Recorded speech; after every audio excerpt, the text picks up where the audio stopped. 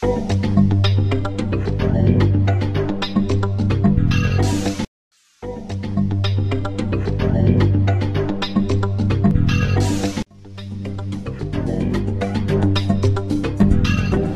sickness starting from this my arm. He paid me like blood want to come up. And that by that time you come up from my this late. It's paid me very well at all. The patient is a young man with what is called arthritis in the neck, or for us, medical term is Cervical Spondylotic Myelopathy. I want to operate on bone number 3 and bone number 4. So that's bone number 1, bone number 2, bone number 3, bone number 4. So I want to operate between here. I put the marker there on the skin.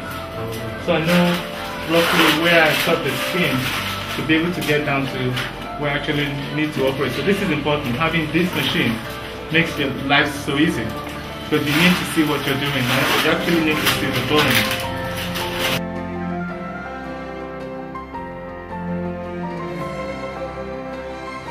Instead of taking bone from his hip, which is what I wanted to do before, I'll put this in and this we can get out of here quickly. It removes the mobility of the hip, hip infection. So we get rid of a lot of problems by using this artificial bone just into his neck.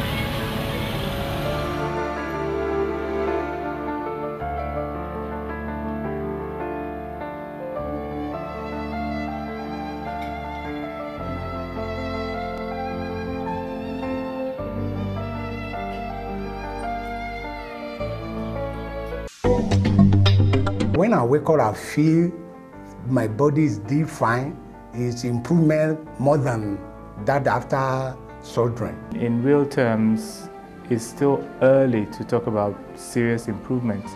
So long as we've stopped things from getting worse, hopefully over the next few months, you might notice more improvements. But the key thing is that if it doesn't get worse, then my job is done.